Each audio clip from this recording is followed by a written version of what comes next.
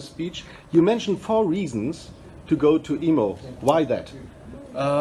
This is our company's belief and also my personal that why we go to EMO is because one, it's that we actually get to see the newest tech trends in the market.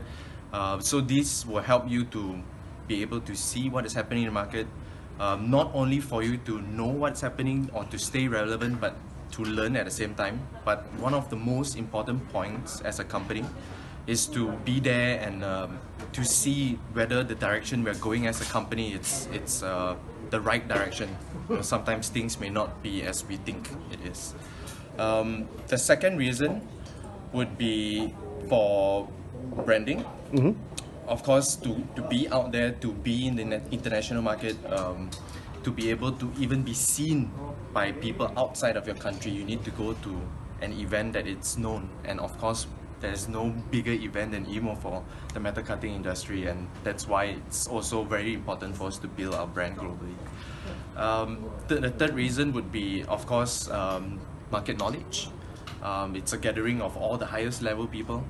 All the sales managers will be there, marketing managers will be there, and these are the people with the most information of the markets of almost most of the countries in the world. And that's why it's one of the best places to actually sit down and speak to each other and share knowledge. And of course, last but not least was contacts and connections, to build contacts and connections which will help in your daily business when you have trouble or when you're looking for someone, and you would never know how long it would take, but eventually down the road you may meet your partner or your customer. So basically everybody in EMO is a future prospect. You talk about the unspoken culture. Yes.